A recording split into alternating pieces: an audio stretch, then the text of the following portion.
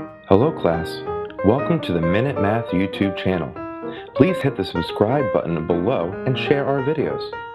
You can also find great math content and links to all of our videos at www.minutemathtutor.com. Alright now, enjoy the lesson. Hi, I'm Sean Gannon, and this is Minute Math, and today we're learning about proportions, and we're going to state if each pair of ratios forms a proportion. So, if I was given this ratio, or these ratios, 4 over 2 and 20 over 6. So we have 4 over 2 and 20 over 6. Best way I like to do this is to simplify each one in simplest form and see if they're the same. If that's the case, then yes, their pair of ratios form a proportion, okay? So 4 divided by 2 is the same thing as 2 over 1, okay?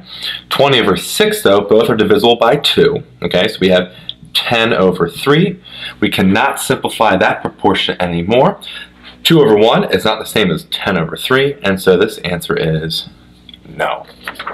Quick recap, we're given 4 over 2 and 2 over 6, and we have to see if this pair forms a proportion. Well, in doing so, I just simplified both in the most simplest form, saw that they were not the same, and so our final answer is just no.